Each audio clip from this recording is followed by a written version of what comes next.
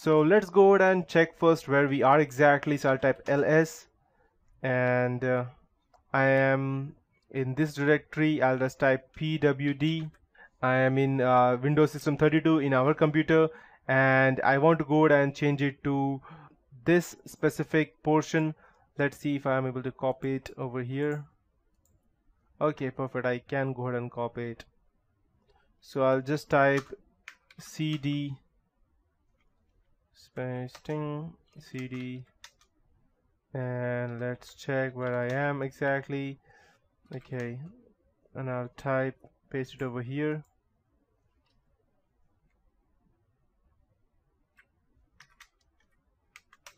Perfect. Okay, and find a specified file, never mind. So as you can see that I can go ahead and into the directory, but I need to copy that over there. So first thing that I would do, I will go ahead and copy that to our desktop over here. So I'll just go ahead and select startup is in a different folder, I believe. I don't know how it is. Okay, these are the start menu startup. So let's go to my directory and let's see.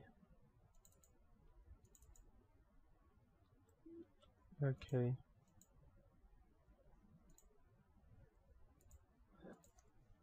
perfect. So now let's go ahead and check LWD. Okay, not LWD. Let me. What exactly? Okay. Let's see what other things we have. We want to get information on our own system, so it will be LCD to change the local working directory, and LPWD. So I'll type LPWD, that's local working directory. So we are already in user, share, and set, so I don't need to worry about that. So I need to now copy this payload to over here on my Windows system. So in order for us to do that, I need to go, let's see the download option. I believe we had not the download, I believe we had the upload option for that. Perfect. So upload a file or directory. So let's see if how we can go ahead and do that. The first thing that we need to do would be to go ahead and check what we have in our directory. So let's check where we are first in our directory. So I'll just type lpwd, that is for local working directory. So I am in root desktop, and I need to go ahead and change it to users, SCT, and where I was user, share, and SCT. So I'll just go ahead and do one thing. I'll just, rather than going ahead and moving through this, I'll just copy it over here and paste it over here.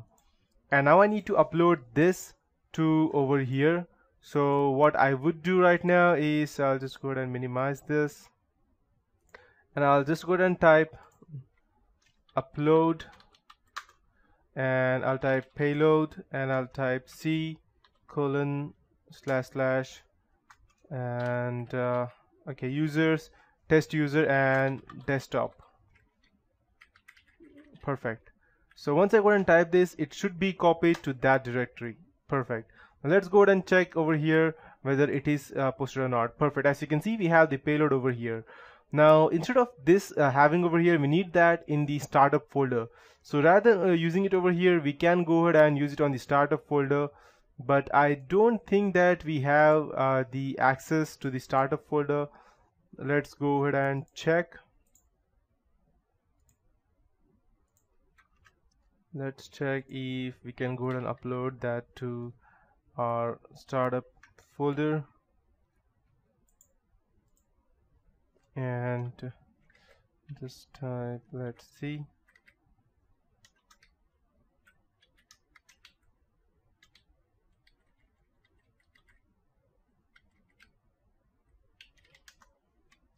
Okay, we don't have access to that. The reason being that we are not, you can say, as we don't have the system access as of now. That's why we cannot go ahead and access that. Let me check whether it's because of that or something else.